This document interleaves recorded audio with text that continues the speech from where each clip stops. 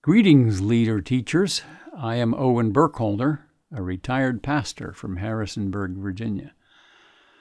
The text from Revelation for this lesson brings me back to the query I made at the beginning of this unit. What is the nature of the relationship between God and humans? Is it cooperation? Is it partnership? Is it participation? There can be no mistake from the Revelation text that God takes the initiative. God has created.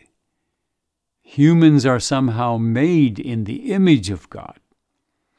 The amazing thing is that the relationship between us and God is respectful. In Revelation 3:20, Jesus knocks and then waits to be invited. Did you get that? Here, God is doing the waiting on us. What happens when the listener opens the door in 3:21?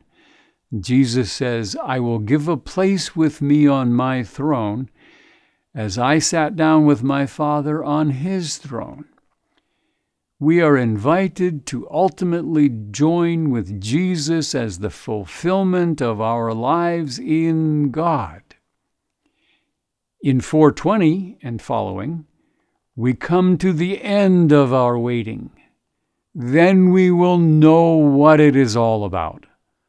All our questions will be answered or will be absorbed by the holy, loving presence of God. It is an overwhelming vision, yet we are invited into it. Spend time examining this scene. Let the response of the creatures in heaven be our response. Holy, holy, holy. Sometimes we are given a glimpse of this possibility in our lives now. On page 22, the writer tells of his own experience with meeting Jesus. I had an overwhelming experience of having Jesus meet me at a particular time of need in my late teen years, and I revel in it to this day. One of the ways we open the door now is by worship, praising God for what God has done. Notice that we praise God not only for what God has done for us as individuals, but by acknowledging that this is God's universe from first to last. When we worship in spirit and truth, we are tuning in to what it means to be human, made in the image of this amazing God.